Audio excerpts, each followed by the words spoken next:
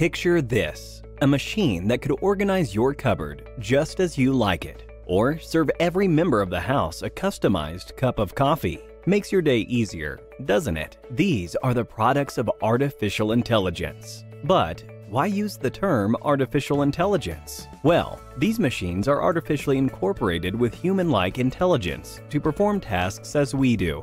This intelligence is built using complex algorithms and mathematical functions. But AI may not be as obvious as in the previous examples. In fact, AI is used in smartphones, cars, social media feeds, video games, banking, surveillance, and many other aspects of our daily life. The real question is, what does an AI do at its core? Here is a robot we built in our lab, which is now dropped onto a field. In spite of a variation in lighting, landscape, and dimensions of the field, the AI robot must perform as expected. This ability to react appropriately to a new situation is called generalized learning. The robot is now at a crossroad, one that is paved and the other rocky. The robot must determine which path to take based on the circumstances. This portrays the robot's reasoning ability. After a short stroll, the robot now encounters a stream that it cannot swim across. Using the plank provided as an input, the robot is able to cross this stream. So, our robot uses the given input and finds the solution for a problem. This is problem solving. These three capabilities make the robot artificially intelligent. In short, AI provides machines with the capability to adapt, reason, and provide solutions. Well, now that we know what AI is, let's have a look at the two broad categories an AI is classified into. Weak AI, also called narrow AI, focuses solely on one task. For example, AlphaGo is a maestro of the game Go, but you can't expect it to be even remotely good at chess. This makes AlphaGo a weak AI. You might say Alexa is definitely not a weak AI, since it can perform multiple tasks. Well, that's not really true.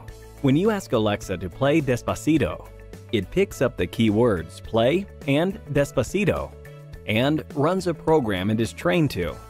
Alexa cannot respond to a question it isn't trained to answer. For instance, try asking Alexa the status of traffic from work to home. Alexa cannot provide you this information, as she is not trained to. And that brings us to our second category of AI, strong AI. Now, this is much like the robots that only exist in fiction as of now. Ultron from Avengers is an ideal example of a strong AI. That's because it's self-aware and eventually even develops emotions. This makes the AI's response unpredictable. You must be wondering, well, how is artificial intelligence different from machine learning and deep learning? We saw what AI is. Machine learning is a technique to achieve AI, and deep learning, in turn, is a subset of machine learning. Machine learning provides a machine with the capability to learn from data and experience through algorithms. Deep learning does this learning through ways inspired by the human brain. This means through deep learning, data and patterns can be better perceived. Ray Kurzweil, a well-known futurist, predicts that by the year 2045, we would have robots as smart as humans. This is called the point of singularity. Well, that's not all. In fact, Elon Musk predicts that the human mind and body will be enhanced by AI implants, which would make us partly cyborgs. So, here's a question for you. Which of the below AI projects don't exist yet? A. An AI robot with citizenship. B. A robot with a muscular skeletal system. C. AI that can read its owner's emotions. D. AI that develops emotions over time. Give it a thought and leave your answers in the comment section below. 3 lucky winners will receive Amazon gift vouchers.